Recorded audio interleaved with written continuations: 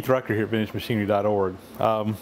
So we're on the next step here of working on the furnace, and we've already covered pretty much building the base that's going on. And the first step here in actually putting the high temperature refractory material in is to get the base finished out again.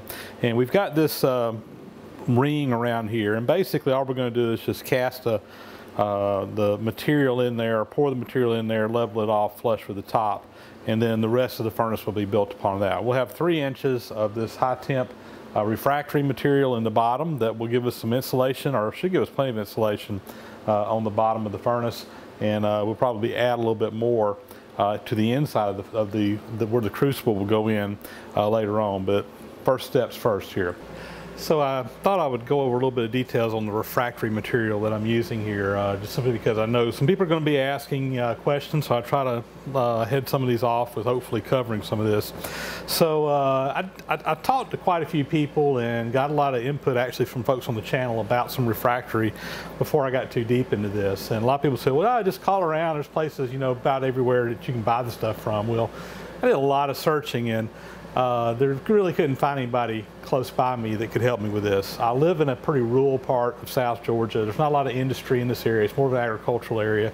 And because of that, there's really nobody who carried the stuff. There actually is a plant in Thomasville, Georgia, not too far from me, that makes refractory, but they don't sell it. They have to go through one of their distributors, and all their distributors were so far off, and the shipping was just going to kill me. So there were plenty of places in, like up around Atlanta, Georgia. You get down into Florida, Tampa, Jacksonville, places like that, which aren't too terribly far away, but you know, it's still, you know, 3-4 hour drive to get to some of those places. So I got to looking, and I found a place in Birmingham, Alabama. And why Birmingham? I was actually going to be traveling through there with work. So I just swung into a place there, and I called him up and talked to him first, and then when I stopped by, visited with a man at the place. I think it was Thorpe Industries was the name of the place that I bought this from, and this is one of the products that they sell, and I'm sure you can get this in other places as well. But the name of this particular refractory is Express 30 Plus. And it is rated to go up to 3,000 degrees Fahrenheit. I've got their little tech sheet here, and for you metric guys, it's about 1,650 degrees Celsius, since I can read it off the page and I don't have to do the conversion. But about 3,000 degrees Fahrenheit is what this is rated to go up to, which is more than enough to do what I want to do with this furnace. So I plan on using it mostly for brass and aluminum, but I may attempt to try to do some cast iron in it at some point in time. So I wanted to go ahead and build it where it could withstand the temperatures needed to do cast iron, and this should do it. So anyway, when I went to the refractory place I got this, I sat down, and the gentleman that I was working with me has been in the business selling this kind of materials for over 30 years, and he was a wealth of information for me and gave me a lot of tips. I told him exactly what I was wanting to do. I had a sketch of my furnace, and he basically said, yeah, this is going to be the product that you want to use for that. So a couple of things about it. It is a free-flowing or self-flowing type of castable refractory. It does not require vibration to get it settled in there. So a lot of these materials you have to get a vibrator and kind of get the air bubbles out. You can do that with this, and I may do it on some of the surfaces to kind of maybe get a smoother surface, but it is not required. Not required at all. So and he said that would make it a lot easier to use this particular one. There's a whole process here on how to cure it and whatever once we get everything cast, as far as getting it up to temperature the first time. There's a whole process, and he's giving me all the directions and so forth with that. But anyway, that's the material that we're using. All right, so we're going to mix this up basically one bag at a time throughout the process. I had a long talk with a gentleman where I purchased this from, and he gave me a lot of really good tips for dealing with this refractory material. And one of the things that he strongly recommended that I do, he said to mix them up at a bag at a time, or in batches that have a complete bag. He said you don't want to mix a partial bag. He said that when this product ships, that you'll get some settling, and basically the materials in the bag will separate out naturally, and you won't have a very uniform mix if you like just pour half a bag in. So for my purposes, he said ideally you'd use a cement mixer for this, don't have a cement mixer, really don't want to go rent one just for this quick job. So I'm going to mix it up in this bucket. I've got a pretty good sized bucket that should hold the entire material, and we're just going to go ahead and put the entire contents into the bag or into the bucket.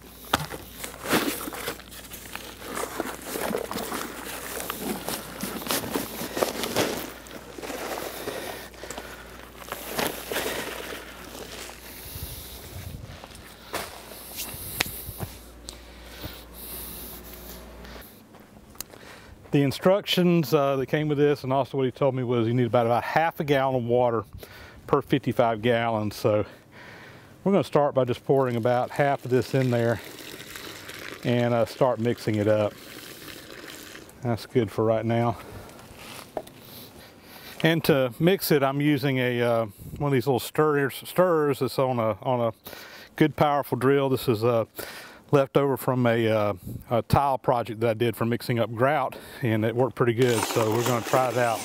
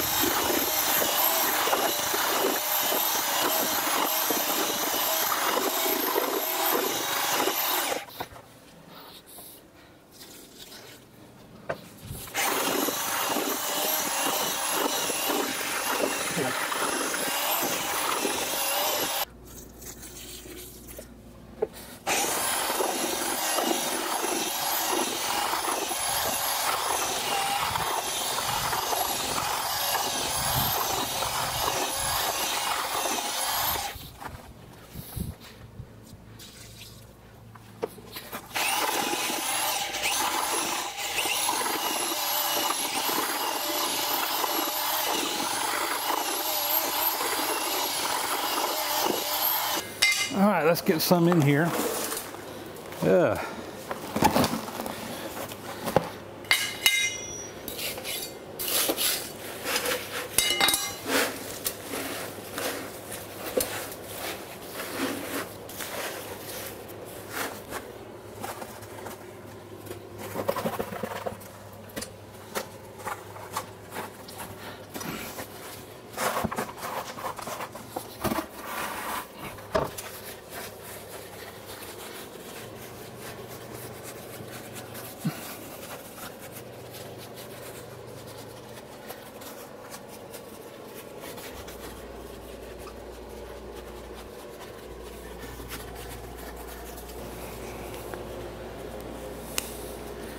All right, so we're going to have to mix up another bag, and we'll go ahead and pack this down real good.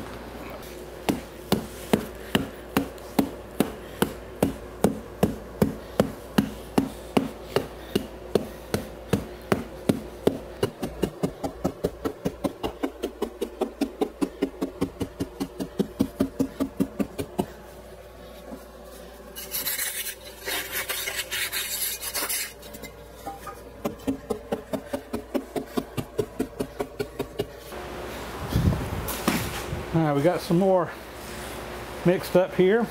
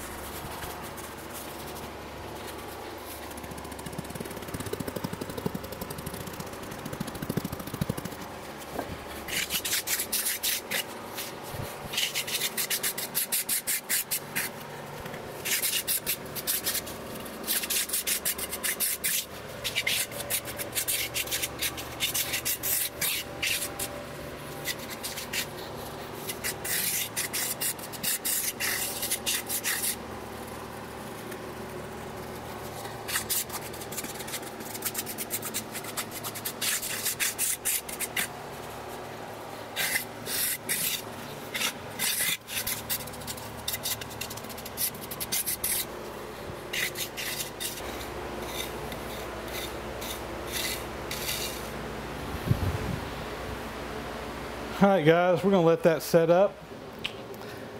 So this has been setting up now for about 24 hours. I poured this yesterday, and you can tell it's starting to dry. I've got a little bit of discoloration here, but that's just basically where it's drying out a little bit faster in some places than the other, which is perfectly fine. I imagine when it's completely dry, we'll have a gray color all the way across it. But it's hard. Sure, it's not cured completely out yet, but it's looking good, and I'm very satisfied with the way this is. This will give us a good foundation to build the rest of the furnace on top of. I also want to show you guys here just how stable this new base is now with the expanded feet on there. So before I showed you where I could very easily kind of tip it just by pushing on this corner, but now I can get up on here and stand, and you know it's staying completely stable on the ground. And when we get the rest of this, yes, it will be higher, but most of the weight will actually be in closer to the center, and it'll be uniform weight all the way around it. So I'm very happy with how stable this is now. I'm not worried one bit about this tipping over. It should be just fine, and the pallet jack works really good. I'll show you here.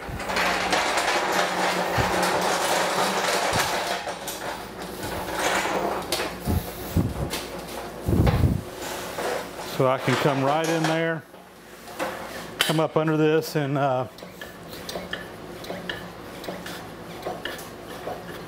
jack that up, and now I can move it around with the pallet jack very easily. I did have some comments from people saying, well, you know, you said you want to put this on sand or dirt, and your pallet jack's not going to roll good across sand. Yeah, guys, I realize that. And the main reason I want to use the pallet jack, though, is really for more in the shop. So this is not going to be set up permanently in one place. I'll be moving it in and out. We've got a tractor with forks on it. You know, once we kind of get it to the door, we can easily pick it up and set it wherever we want to outside on uneven ground. But really the whole purpose for the pallet jack is just being able to do exactly what I'm doing right here. So when we get in the shop and I need to tuck it over in a corner somewhere, we can come up with a pallet jack, pick it up, and easily move it around. And I know a lot of guys asked about the forks on the pallet jack. You know, why couldn't they be wider than they are? Well, this is how wide they are. They're not adjustable. They're fixed, and you know, what we got is what we got. This is pretty standard on pallet jacks.